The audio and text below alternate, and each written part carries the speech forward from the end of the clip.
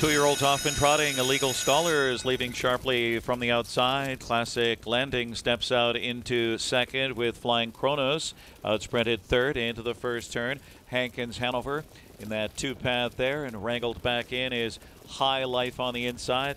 To his inside, then Hankins Hanover now drops back to fifth, followed by Stockholm Hanover trotting in sixth. At the opening quarter, it's Legal Scholar, long shot here, 19-1. With Andrew McCarthy in 28-4. Legal Scholar in front.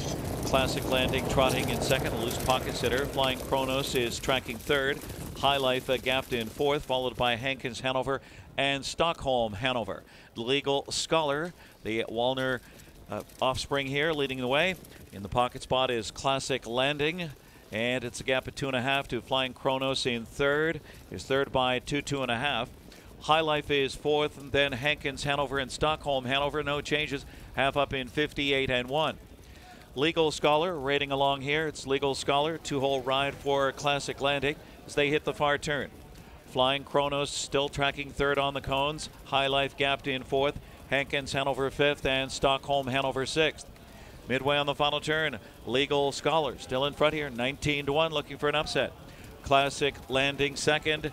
Flying Kronos needs to get going third. Late move coming from Hankins Hanover on the outside fourth. 3/4 for Legal Scholar. 126-4. Picked it up there. 28-3 in the third quarter. In the stretch, Legal Scholar after a perfect trip.